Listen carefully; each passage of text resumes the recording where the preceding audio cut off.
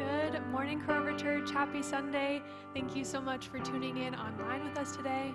We're going to start off this morning with a new song that declares that fear has no hold on us because we are standing in the love of Jesus. So wherever you are, would you please stand or find a worshipful posture and sing with us this morning.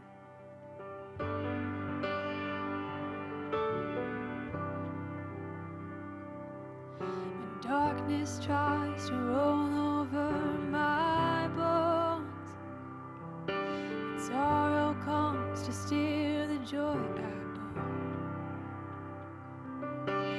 Brokenness and pain is all I know. I won't be shaken. I won't be shaken. My fear doesn't stand a chance when I stand in your love. My fear doesn't stand a chance when I stand in your love. My fear doesn't stand a chance when I stand in your love.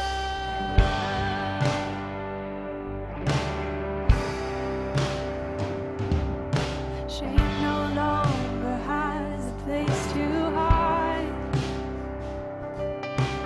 I am not a captive to I'm not afraid to leave my past behind. Oh, I won't be shaken. I won't be shaken. My fear doesn't stand a chance when I stand in your love. My fear doesn't stand a chance when I stand in your love. My fear doesn't stand a chance when I stand in your love.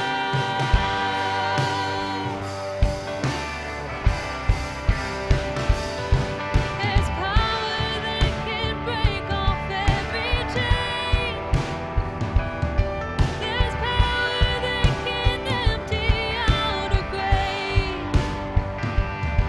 There's resurrection power that can save.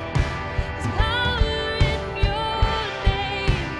Power in your name. There's power that can break off every chain. There's power that can empty out a grave.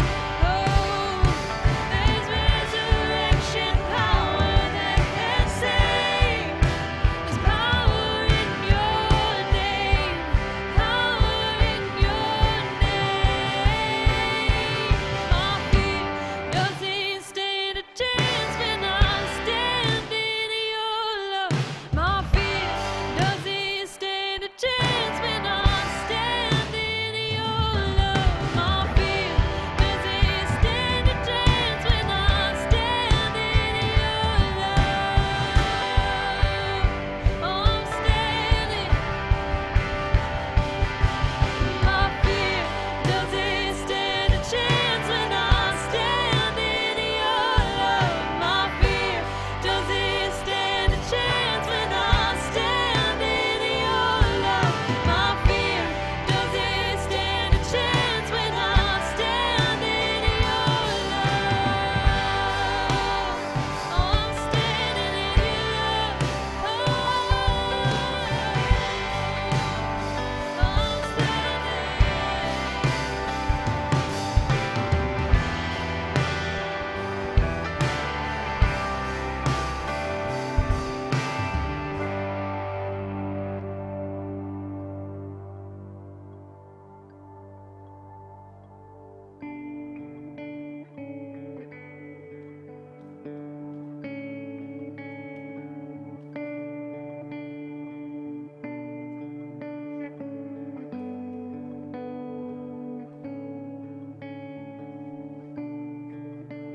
I'm all the money that the world could hold, mountains made of solid gold, riches that could buy my dreams. You are better than all these things. The prettiest face to turn their eyes,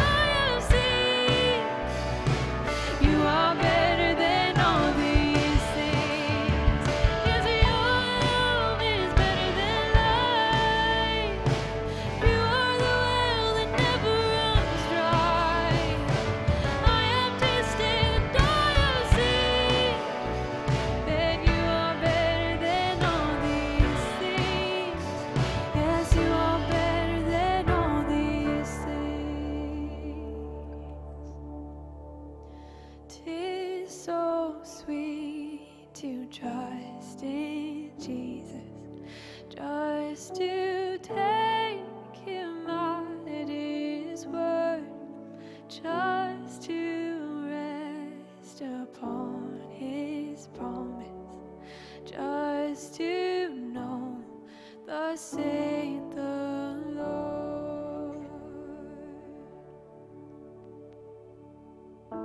Jesus, Jesus, how I trust him, how I proved him more and more. Jesus, Jesus, precious Jesus, oh, for grace to trust him more. Jesus, Jesus, how I trust him, how I've proved him more and more. Jesus, Jesus, precious Jesus, oh, for grace to trust him more.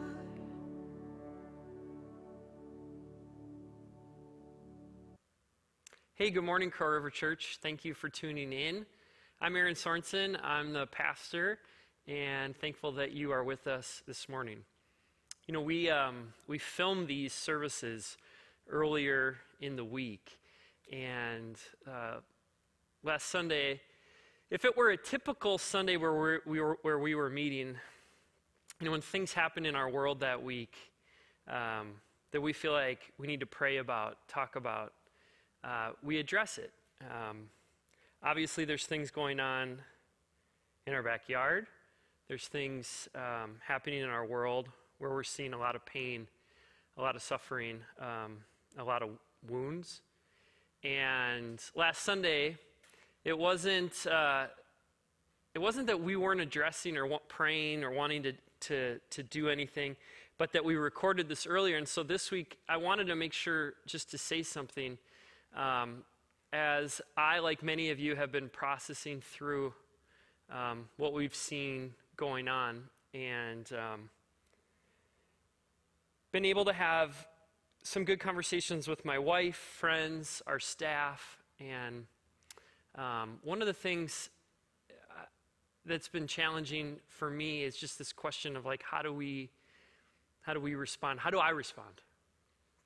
And looking at the pain, looking at injustice, looking at the divisions that we see in our world, I get like super overwhelmed, like super quick. And the problems are not easy problems to solve. They're complex, they're deep. Like there's deep rootedness in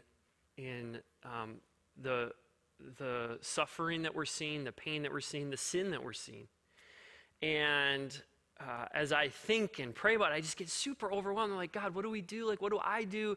You know, what does it look like to pastor through this? Like all these challenging and difficult questions. And as I was talking about it with the staff and as I was praying about it, I just felt like God said something in the midst of a difficult, challenging, complex situation that I just want to share with you, if it's okay.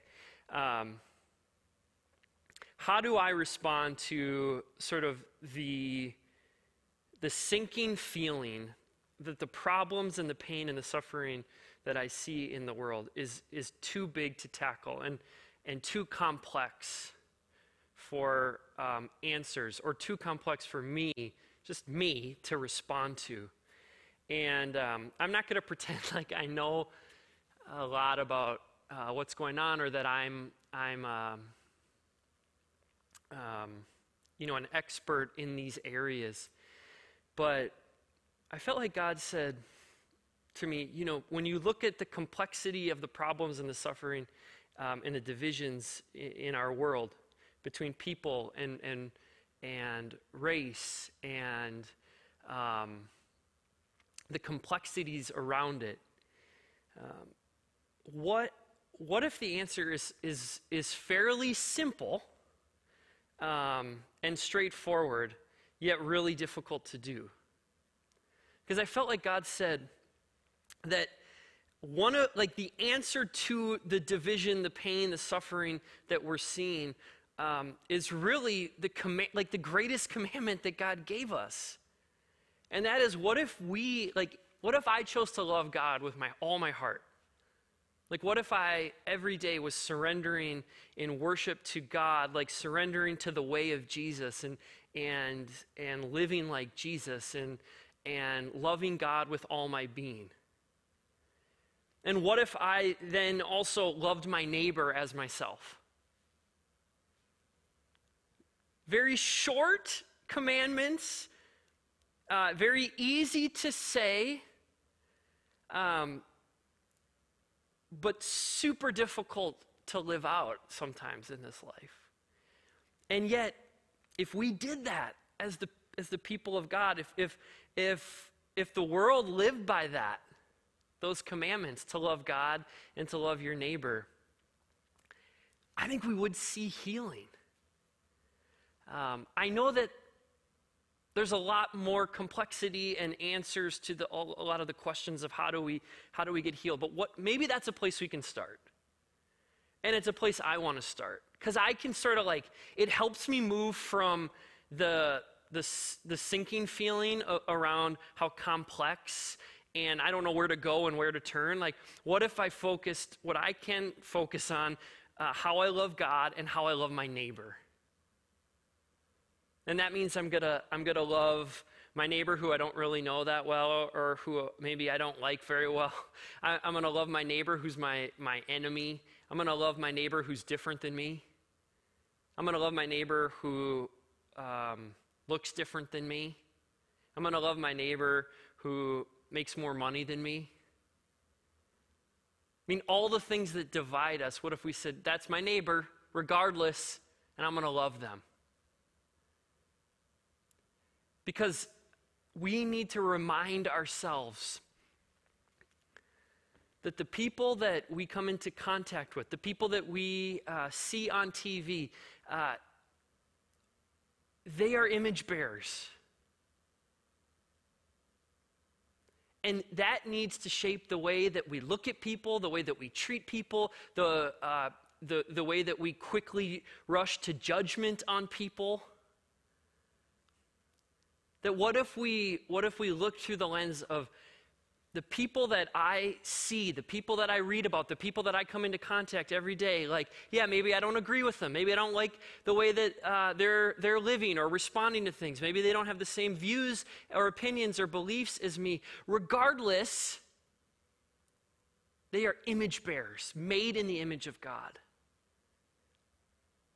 And when I remind myself of that, it allows me to love people that are different than me, people that are difficult, people that have hurt me, people who I can't understand that they believe what they believe. All the things that can affect the way that I might treat someone or draw conclusions because all the differences that I could focus on. What if we focused first that person is an image bearer of God? That allows us to love our neighbor, our very different neighbors. So I wanted to share that, and it's something that, man, if we live that out, I think that's a great starting place for us to live it out every day. And I believe that God would use it to heal our land and heal the divisions and the pain and the suffering that we see today and will continue to see. And yet the power of loving God and loving one another can overwhelm and overcome evil, destruction, hatred, racism, division. So if it's all right, let me just pray, and then we'll jump into our teaching this morning. Lord, you are capable of of healing even the most divisive, evil, complex problems that we see. Because Jesus, you're enough. What you did on the cross is enough to defeat the sin that the enemy so desperately wants us to live from, to just defeat the evil forces, the unseen evil forces that are at work in this world. That Jesus, you're enough. And I pray, God, that we would be a people that are equipped to constantly surrender our lives, our ambitions, our plans, our opinions, our beliefs to you, Jesus. That we would follow in your way, not our way, but your way, Jesus. And we're told that the Spirit of God lives in us, those of us who have professed and put our faith in you, Jesus. And that Spirit can allow us to love, to forgive, to show compassion, to serve, to help, to love our neighbor. And so I just pray, God, that we would be people that every day looks and asks, how can we love you today, God, and how can we love our neighbor? Remind us that we are image bearers of you, God. And that means that every person has infinite value. That every person we come into contact is worthy.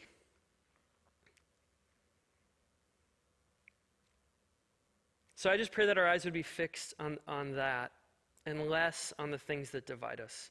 In Jesus' name, amen. This morning we're starting a new series. We finally completed last week the series on the book of Romans. And we're going now from the New Testament to the Old Testament. And we're going to look at one of my favorite characters of the Bible, and that is Joseph. We're going to look at the life of Joseph told through the book of Genesis. I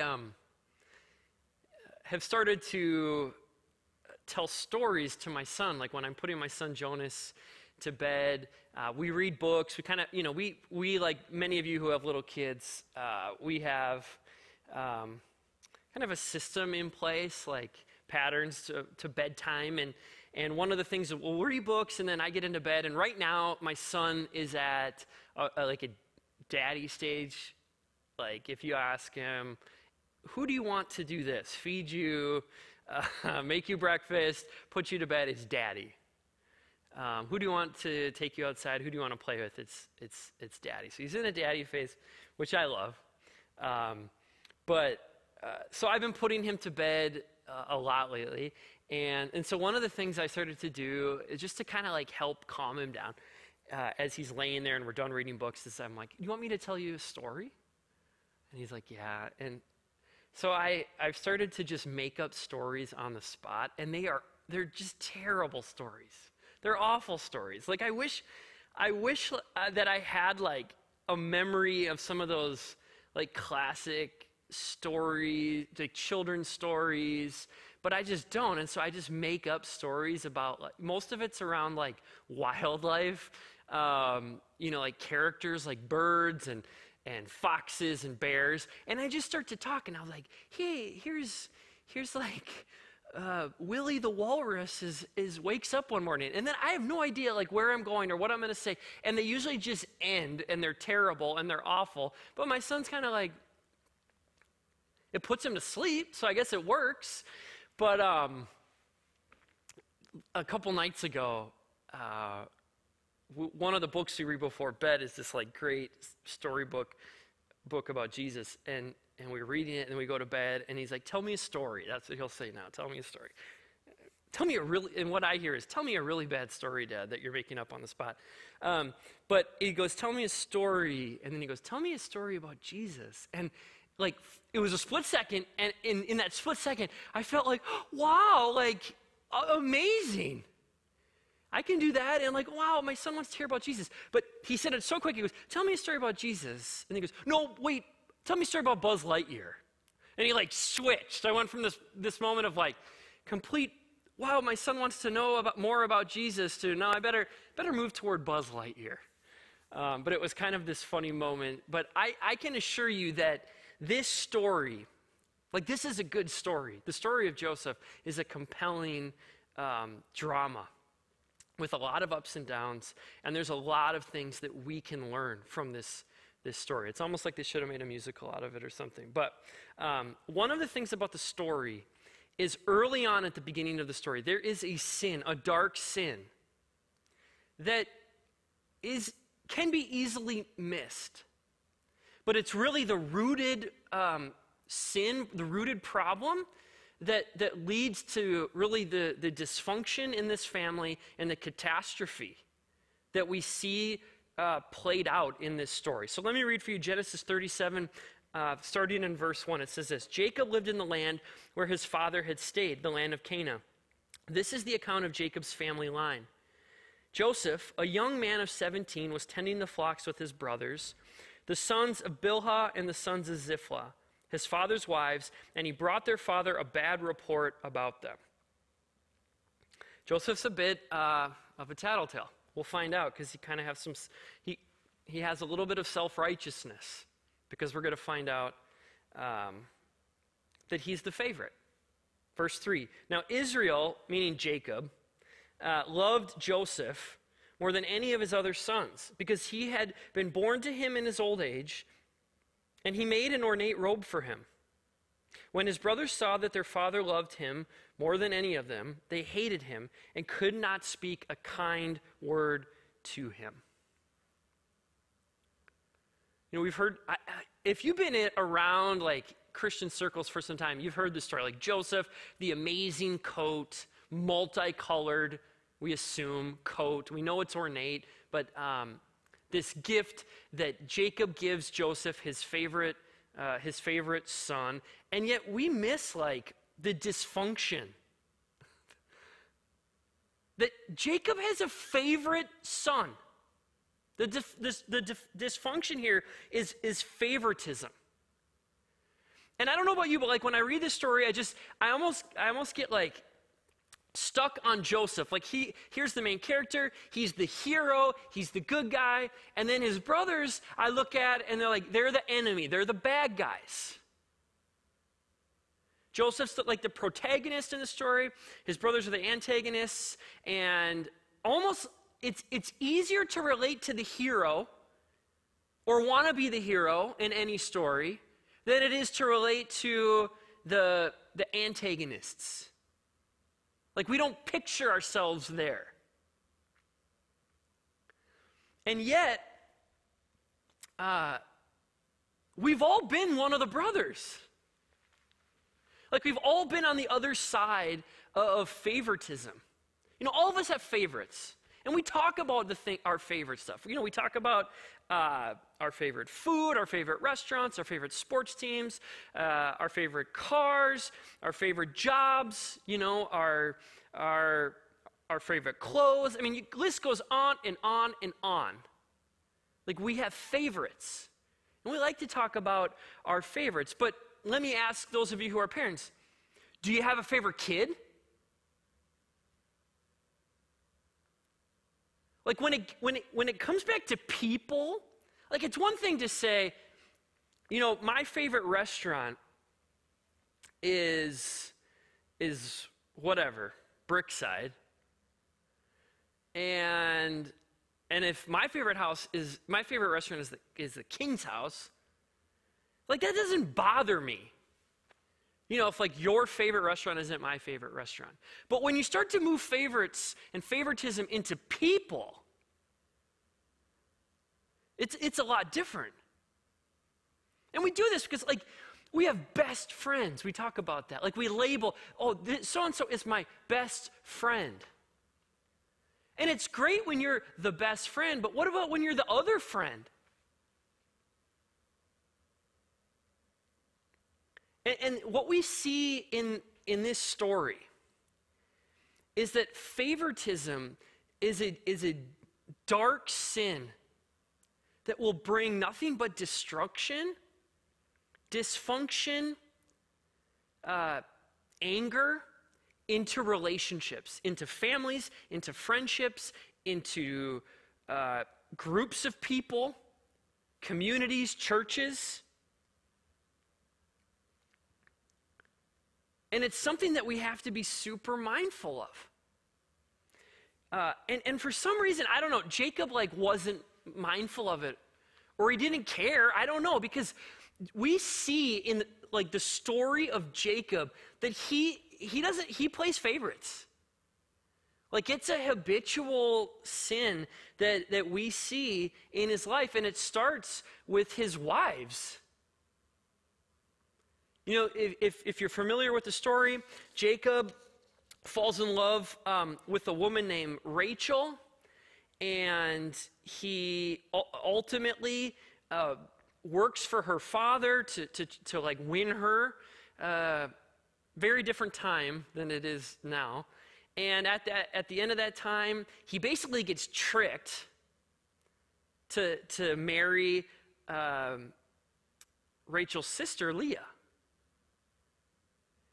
And so when he realizes that he's been tricked, and you can go read the story for yourself, it's earlier in Genesis, he's not sad. I mean, he's upset, he's angry, and he loves Rachel. That's who he wants to marry. He works then for Rachel, ultimately marries Rachel. So now he's married to two women who are sisters, and he has an obvious favorite.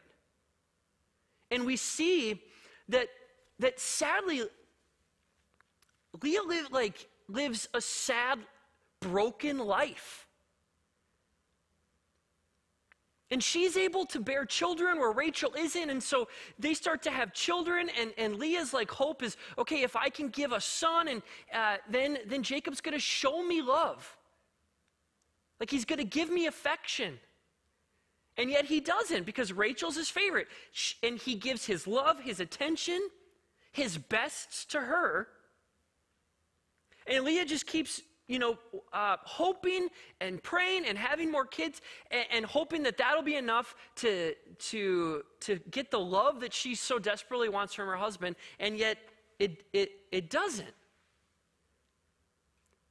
But the story, we know that one day Rachel is finally able to get pregnant, and she has a son, and that son is Joseph. And the text tells us that he loved Joseph, and Joseph was his favorite. One, because he had Joseph later in his life. But two, it's because it's Rachel's. It's because the woman that he loved most has had this son. And so he holds this son in higher esteem. And the story goes on that Joseph is out with his brothers, and then he comes back and he's tattletaling on his brothers. Why? Because Joseph knows that he's his dad's favorite. Joseph is a great guy, and we're going to see that he's a man of integrity. But early on in his life, there's some self-righteousness here. There's he's leveraging the fact that he's his dad's favorite, and he arrogantly believes that he can just kind of do and say whatever he wants, and it's not going to help his relationship with his brothers. It's one thing to speak truth to someone, but you do it in the right way. It's another thing to, even if it's truthful, to sort of boastfully tattletale. And he does that with his brothers because he just thinks he can get away with it. And it does nothing. I mean, it's going to do nothing but create further division in brokenness in his relationships with his brothers. And so Joseph's status is because he's the son of his beloved and departed, the beloved and departed wife Rachel. And Jacob, goes public with this when he gives Joseph the gift of the coat. And it's a symbol. It's the symbol that you're my favorite, because no one else gets it except for Joseph. And so it's a reminder to his brothers that their father loves Joseph more than them. I mean, honestly, I bet you it's less about the gift. It's less about, my guess would be that it was less about the ornate coat that Joseph receives as a gift, and it was more about the special love that the father was giving Joseph. And my guess is that it was more hurtful to not receive the love and affirmation from the father than it was to not get a gift. You know, it's great when you're the favorite. It's great when you're the best friend. It's great when you're included. It's great to be Joseph. But how does it feel when you know you're not the best friend? How do you feel when you don't get the gift, when you don't get the affirmation, when you don't get the love, when you're not included, when you're left out, when you're rejected? How does it feel when you're one of the brothers? You know, when I think back to just my life, some of the most painful things that I've had to work through and talk through with counselors and talk through with like spiritual mentors and prayed through, for me, have been the times where I've experienced rejection from people, where I've been left out. You know, things that you might sort of laugh off as an adult, but that still hurt. You know, I remember like in high school, a bunch of my buddies, like finding out that they all went to this concert and they didn't invite me. And you know, you look back and you, even just saying it, you kind of feel like, oh, it's foolish. Not that big of a deal.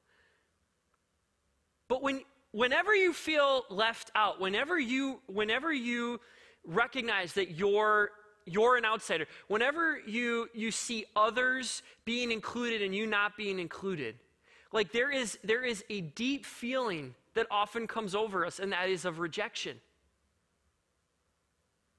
And regardless of the circumstances that created the rejection, rejection is a powerful force that sticks. I mean, it is sticky. And it might be the rejection from friends. It could be the rejection from your father or your mother or a family member or a pastor. I mean, the list goes on and on and on. But it's sticky because, man, I can recall with clarity times in my life where I've been rejected. And likely therapists make a living talking and helping people through rejection and the rejection that people have faced throughout their life. I mean, and this is true, like, for me, even today. And I would say, like, the times that I've been hurt the most as a pastor have not been, like, the critiques. Or, you know, like, the subtle jabs. Or the, yeah, I don't think this, like, we're going in the right direction. You need, you know, like, those sorts of things that are in some ways par for the course when you're a pastor. The things that have hurt me the most is when I get treated differently amongst friends, left out, rejected, because I'm a pastor. I had somebody who at the grocery store come up to me this last week. This was crazy. First time this has happened, where they go, I was looking for shore lunch to cook fish. And I'm wearing like a cutoff shirt. You see me around D-Town like on a Saturday, I'm going to be wearing shorts and a cutoff shirt in the summer. And I'm just there looking for shore lunch. And a gal from Crow River comes up to me and goes, "Oh my word, I've never seen you in the wild." And I turned around and I was like, hey, what's up? She's like, "I've never seen you like out." and comes up to me and goes, hold on, we got to do a selfie, and did a selfie. And it was like flattering because it's like, whoa, it's kind of like the closest that I'm ever going to get to celebrity status. It is. Like, I'll never get probably any further. And,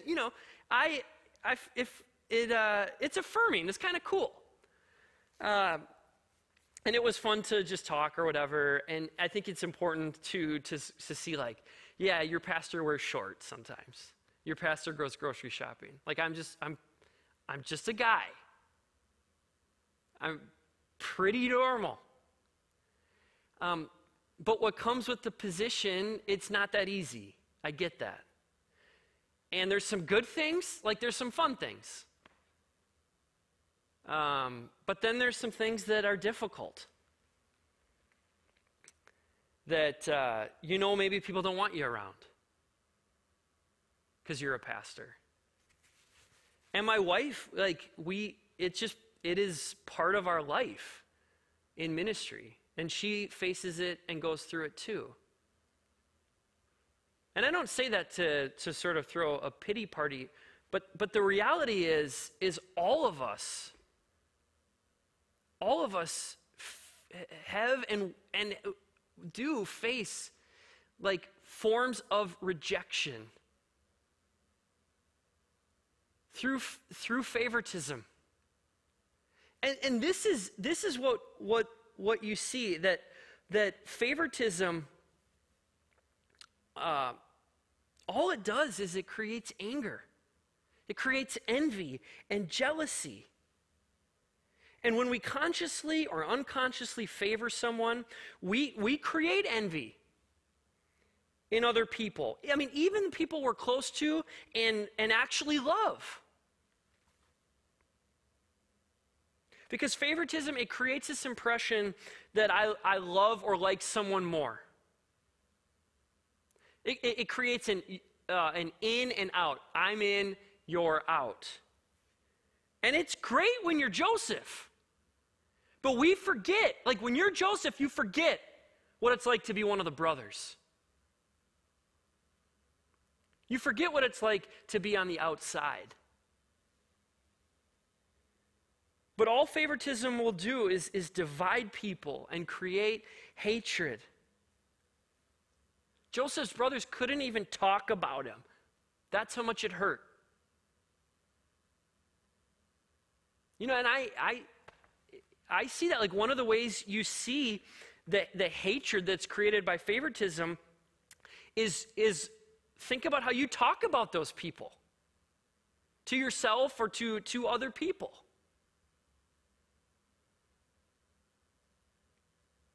And when it's critiquing, when it's anger, when it's slander, there's hatred in our heart.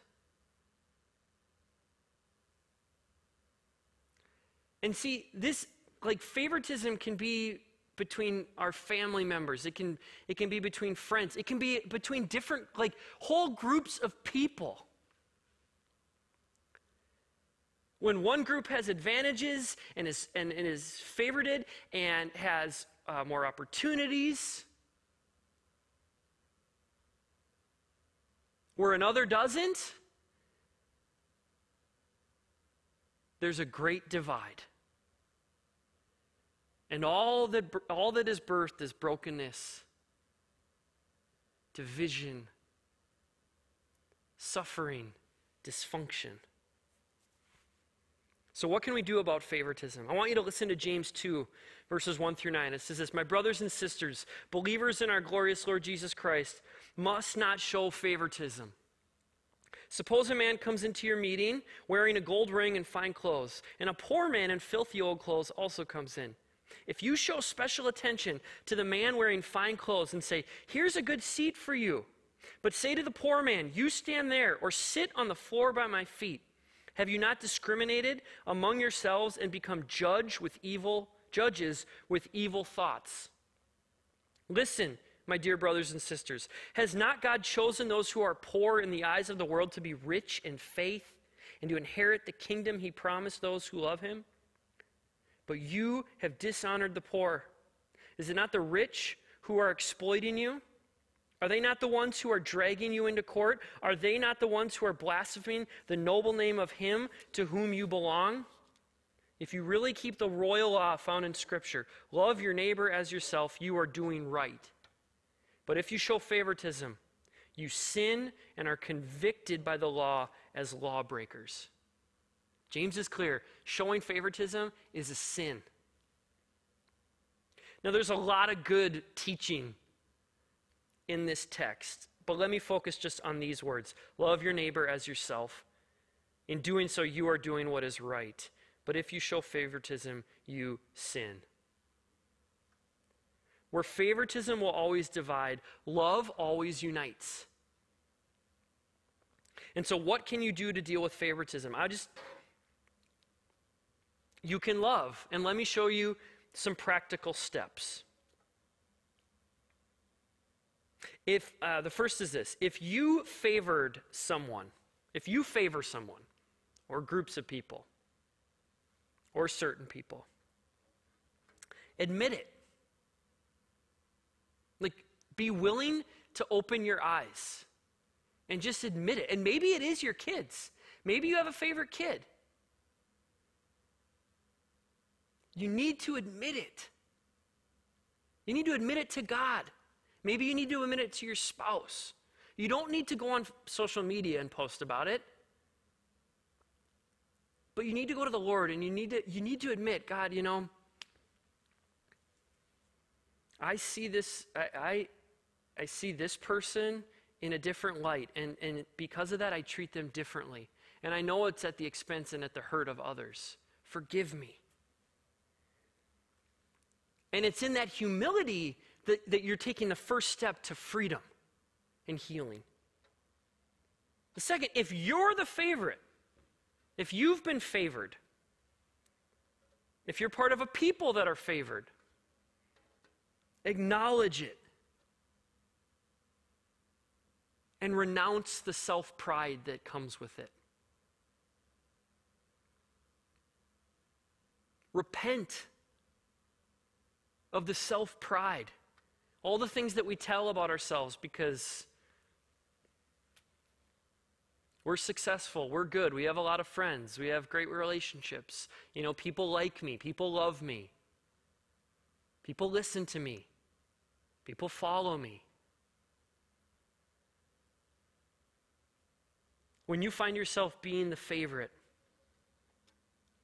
in humility, renounce the pride. Humble yourself before the Lord, and He will raise you up. The third is this. If you are not favored, if you're on the outside,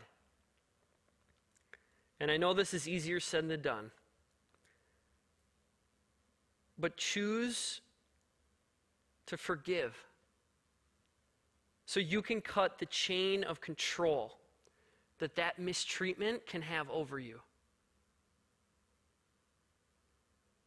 It's one thing for us to say that we're told to love our enemies. Jesus told us to love our enemies. It's another thing when you have an enemy. It's one thing to theoretically say, love your enemy, or turn the other cheek. It's one thing to teach that in a Bible study. It's another when you actually have an enemy looking you in the face. When you have someone who's pained you, when there's someone who's hurt you, it's a whole lot harder when you move from theory to it being lived out in your life. And it's really easy for me to say forgive those who have hurt you. But I know it's not that easy. I know it's a lot more difficult and complex than that. And yet, the truth is it's chains. It's chains. When we refuse to forgive the ones who have favored others, included others, rejected us, when we refuse to forgive, it's just we're controlled by that mistreatment, by that pain, by that shame. And it's just chains that we walk through life with. But when we're able to forgive, we see the brothers' response, and it's like, they end up wanting to kill their brother. They end up putting him in a pit, selling him off. And it doesn't justify their behavior, but man, like, you see what can happen in relationships. You see what can happen in families when there's favoritism. That bitterness, envy, jealousy, hatred can lead people to do really horrible things. And if the brothers would have been able to forgive their father, and maybe they did try to. I don't know. We don't know the whole story. I mean, did they ever confront Jacob? Like, did they ever go, Dad, like, do you know how much this hurts me? If they're Minnesotan, if they're like us Minnesotans, there ain't no way that they confronted their dad. We don't want to ruffle feathers. We're afraid of and it's a big problem. That the fear of approaching someone and confronting someone who's hurt us, like that's just putting more chains on. Maybe they did, and Jacob just didn't respond in the right way, but maybe they didn't. And maybe if they would have, and maybe if they would have forgiven their dad, maybe things would have happened differently. Favoritism is not love. It only divides. It always divides. And so often the envy and the resentment and the pain that we see in relationships with family and friends often traces back to undealt favoritism. And one of the saddest episodes in the New Old Testament is a byproduct of hatred that was fueled by favoritism. And yet, God still uses Jacob and his sons. And we can learn from their examples so that hopefully we would avoid the same mistakes. We would avoid the pain, the destruction, the division that favoritism brings. Let me pray. Lord Jesus, I pray that our eyes would be opened, God, to where we play favorites. God, I pray that we would learn to live and love and forgive, God, in the midst of rejection and pain. It's a miracle of your Spirit, God, I think. Like, we need your Spirit to help us love the people that have hurt us. We live in a world, God, of favorites. We live in a world where where some are elevated and others are demoted. Let us not be guilty of showing special attention to the man who comes in dressed nice while we ignore the person in rags. Let us not be guilty of showing affection and love to those who have a lot while ignoring the needs and the vulnerabilities and the weakness of those who have little.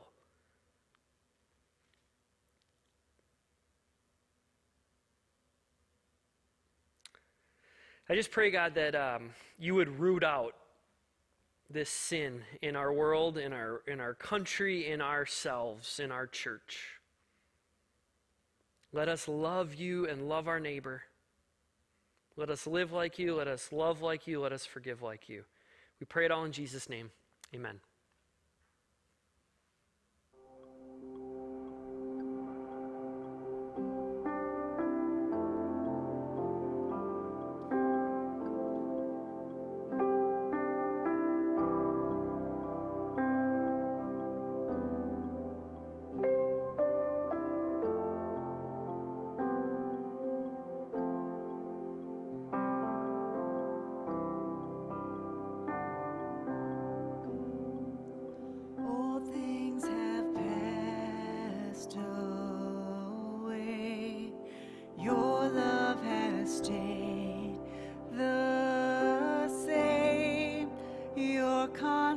and grace remains the cornerstone.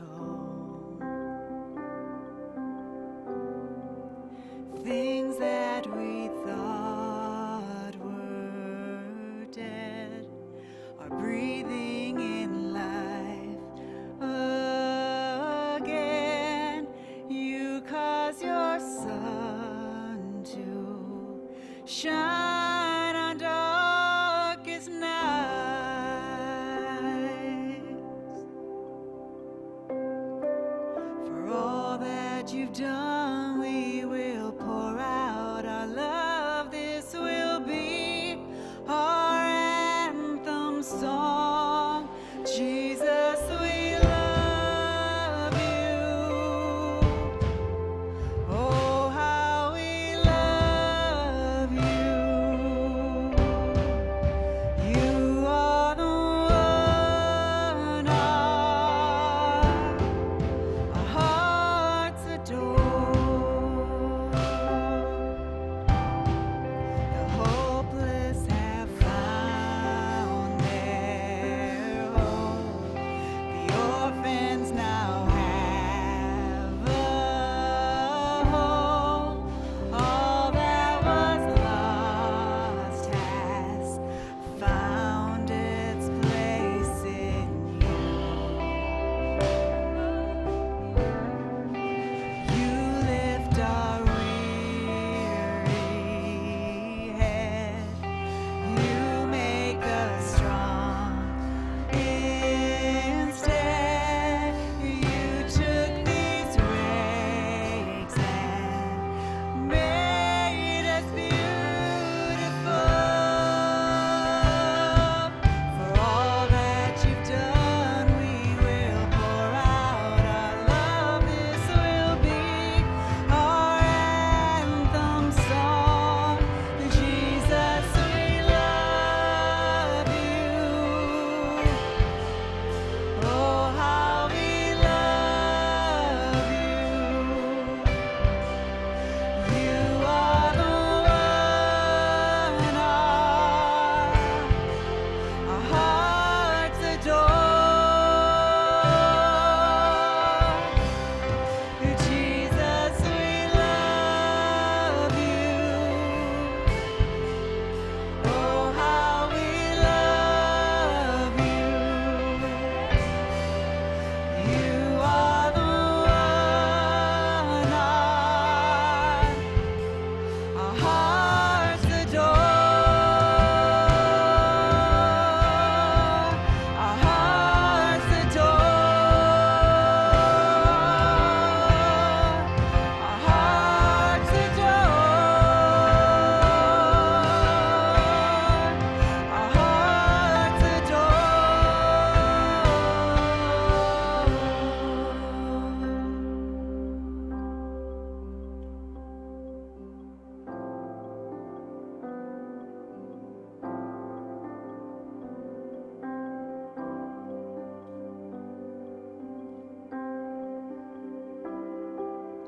Our affection, our devotion poured out on the feet of Jesus. Our affection, our devotion poured out on the feet of Jesus. Our affection, our devotion poured out on the feet of Jesus. Our affection, our devotion poured out on the feet of Jesus.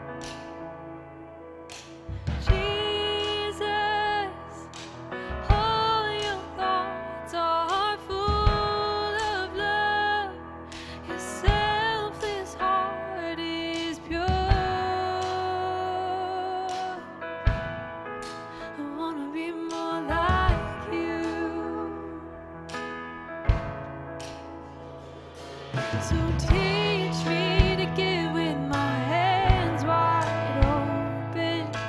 Teach me to live like it's my last day.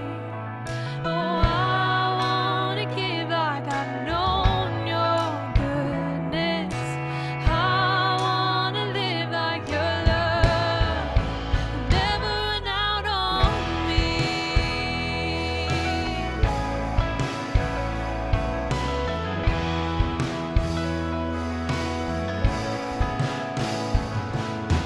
Father, your gracious arms are open wide, welcoming the weak. I wanna be more like you.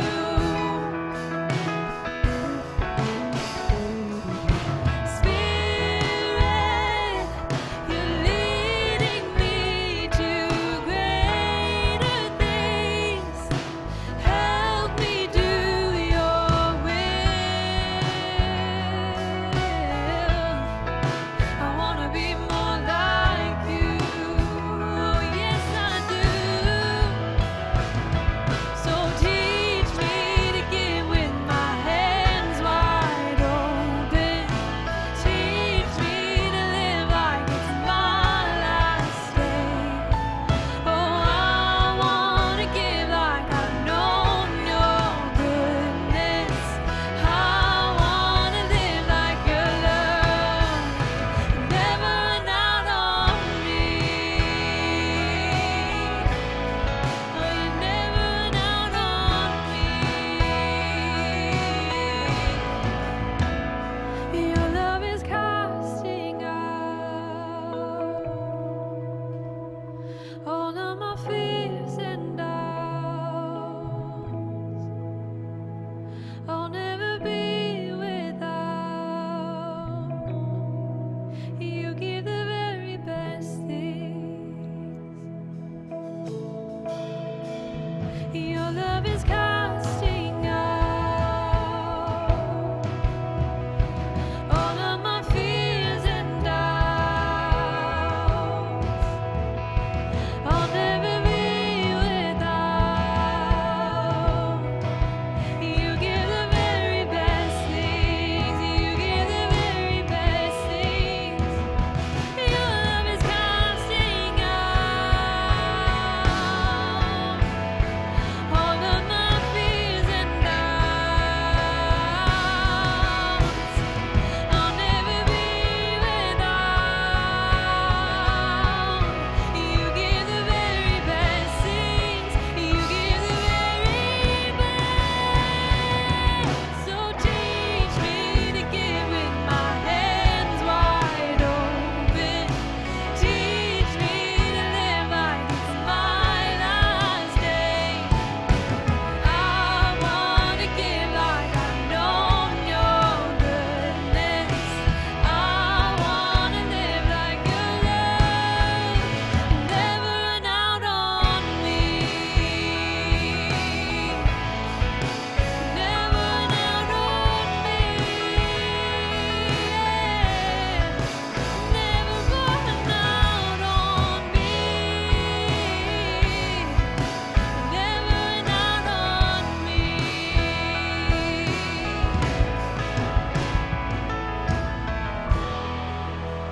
Amen. What a prayer we can lift up during these days. We just want to show more and more of Jesus' love to the people all around us, the people in our homes, the people that we live near, people in our city, the people in our community.